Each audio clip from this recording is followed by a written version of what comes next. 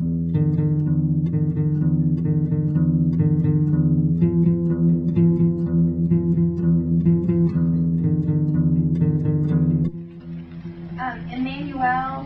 Poznanski. I may have gotten that very wrong.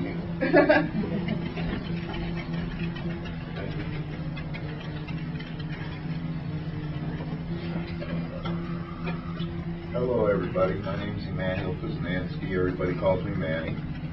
I was pretty much like every one of you at one time. I overcame polio when I was a little kid and was able to travel all over the world with an MBA, etc., working in accounting, etc. The reason I'm here is because, unfortunately, the polio that I had as a kid, the symptoms are coming back, and I'm beginning to realize what everybody's going through here.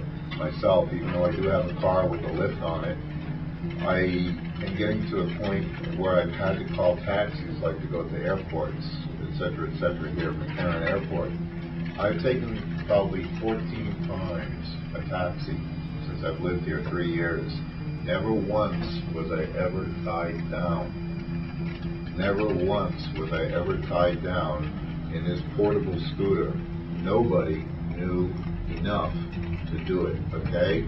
I also want to tell you that at Mountain View Hospital about 5 months ago, I refused surgery. I took a taxi there, okay? And I took paratransit, sorry, about 5 o'clock in the morning.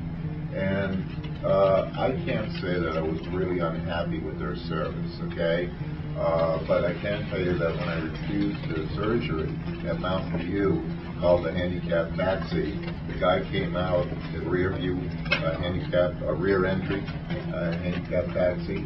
The guy said, you have to get off that scooter and sit inside. I was just completely amazed. I couldn't believe it. And I said, I can't do that because I really can't walk very well. And it just seems that the whole idea of the management of having having the private taxi cabs, okay, serve even anybody outside of the strip. I'm just wondering, as a manager, etc., how many statistics do you even have of calls that were taken for just strip people and versus residents, okay? If you guys would ever do something like that in your management departments, try to get statistics from the companies to find out, you know, how much is being served by the public and the strips, so to speak here. I think you're going to be very surprised in any kind of call times. I think that's going to hit the point very well. The guy who wants to start this handicap company, you have to understand, as I found out Saturday at our post-polio meeting, he has brothers and sisters that are handicapped.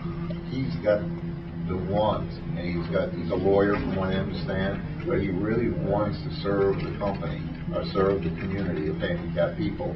You have to take that into consideration, because no matter where I've worked in the world, okay, I've always had a little feeling more so for other people that had little problems in their life, okay, whether it was physical, mental, or whatever, okay, in a administrative setting. But I think that you've got to also, even on this board, okay, in the taxi cab companies, if you don't have, excuse me for saying this, I never thought I would ever say this, one of us on that board to make sure that needs are being met. I know everybody has the greatest intention in the world, me too. When I was flying off to Singapore, whatever, and had my body and everything, all my senses and my facilities, I never had to worry about it. But now it's been brought home again. It's nothing to cry about. You got to accept it. But so how do you get over this problem? Because we do have all these solutions. They're just not working as well as what we want them to work. And I suggest very strongly that sometimes you may have to have somebody that does have a physical impairment or something on a board or in a position to understand what is going on, okay? Because I know I can't I didn't see everything clearly when I was working.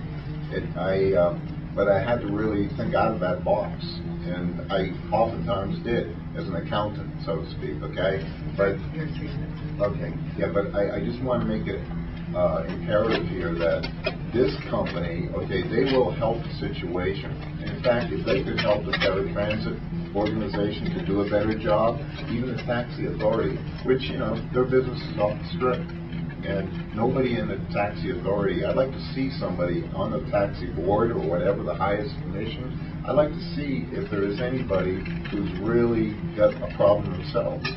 Because it's really crazy waiting 2 or 3 hours, like they're saying, not getting tied down. They've got the equipment, they're not using it. They're not trained, and nobody's going to train them unless you people do something to kind of like push them into making sure that they're being trained. Audits. Maybe one of you or some of you should be taking a portable scooter and testing it out for yourself. Mm-hmm. Hey, now there's an idea out of the box.